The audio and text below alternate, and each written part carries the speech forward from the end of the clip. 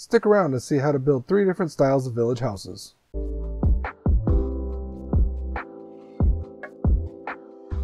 Hi, I'm Fred. Welcome to PS4 Village Survival, the series that has us taking on the role of a common villager as we learn about all things Minecraft.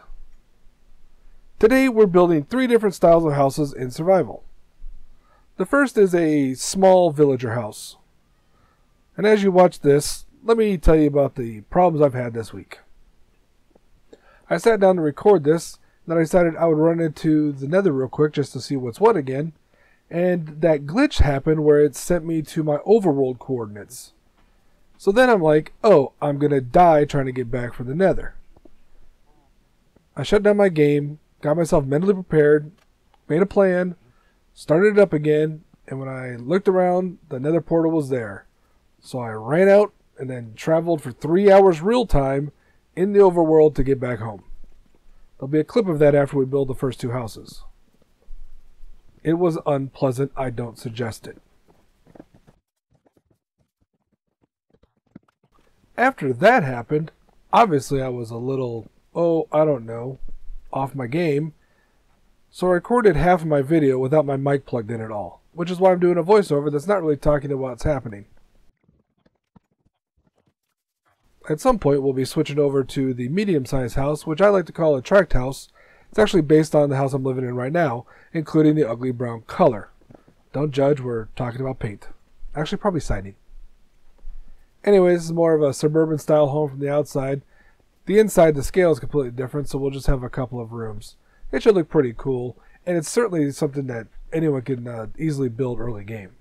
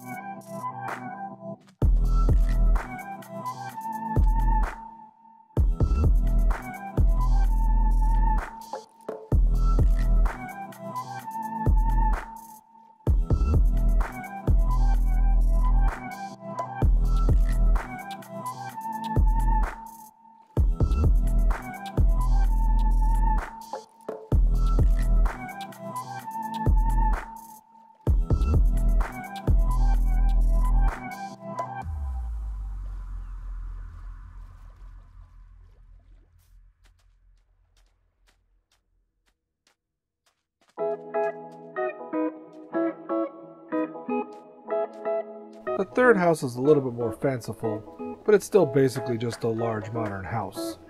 Not like the modern that Minecrafters use where it's all glass and quartz and stuff, but modern like, what we in the West live in now.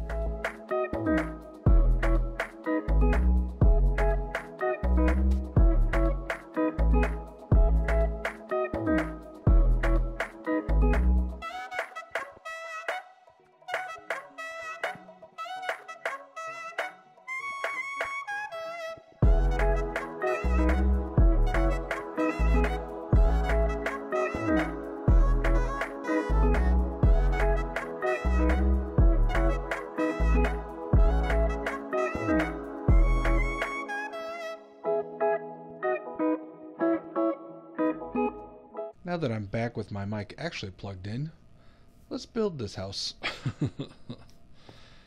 Embarrassing. Hey, check out our vestibule. You know what? That's what happens when you build the infinite mob loot thingy. I'll put a link in. Shut up. I don't even know my own titles. How about that? So we're going to use polished granite for the first level. And then we'll use regular granite for the top, and maybe even some other blocks mixed in. We don't want everything too uniform. Now this is very blocky and blah, right? Right. Which is where our diorite walls come in to act as columns. They'll be on the front entrance here. It'll add a lot of depth and flavor, and we'll do some other tricks to kind of make it so it's not just this blank wall. Polished. Definitely polished. Okay, we've got the general shell of the first floor done. Plenty of room for windows. We'll probably put a window on this wall too once we get the stairs in place so we figure out where it's going to fall. This is going to be a picture window that bumps out.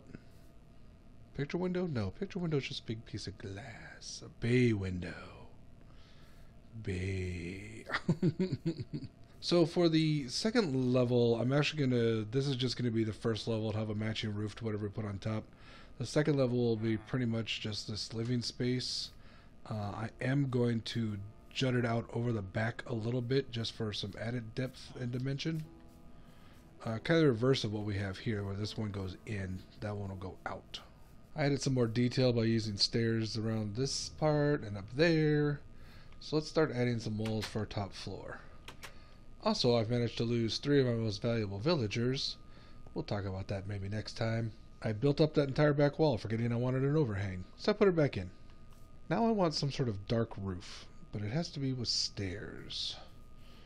What's dark and starry? That? Dark oak? Is dark oak really my only option?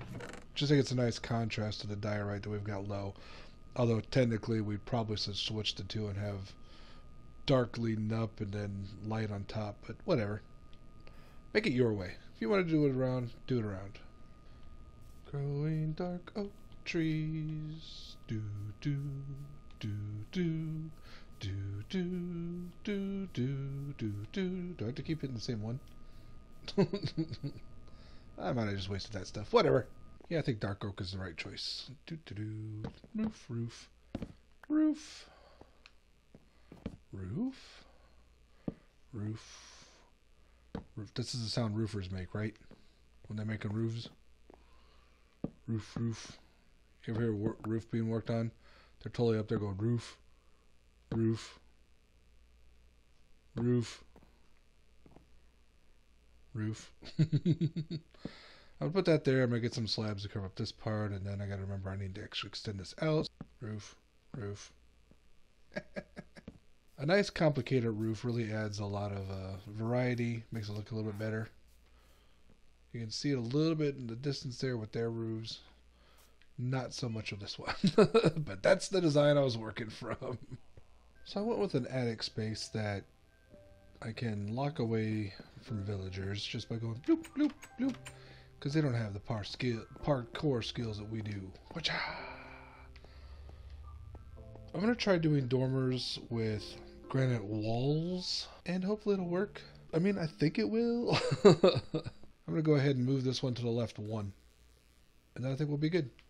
And there we have it. Village houses in 3 styles. Let's enter our abode. Nice, nice.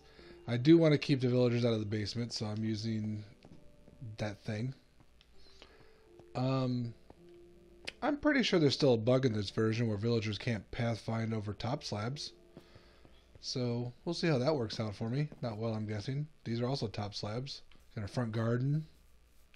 Side flowers. This could be a lot more detailed, but I kind of like it where it is.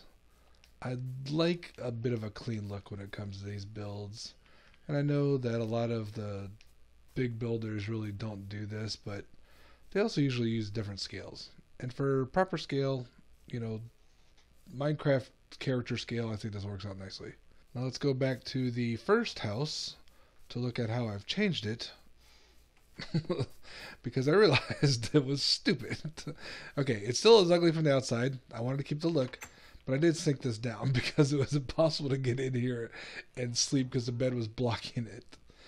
And from experience, I know that if you sleep in a bed with roof slab, or slab roof, your head will go through and you have to break it to get out. So yeah, don't do that. Thank you for watching. Hope you enjoyed it. Check out the rest of the series. Check out the shorts I don't post every day, but are out there and somewhat silly.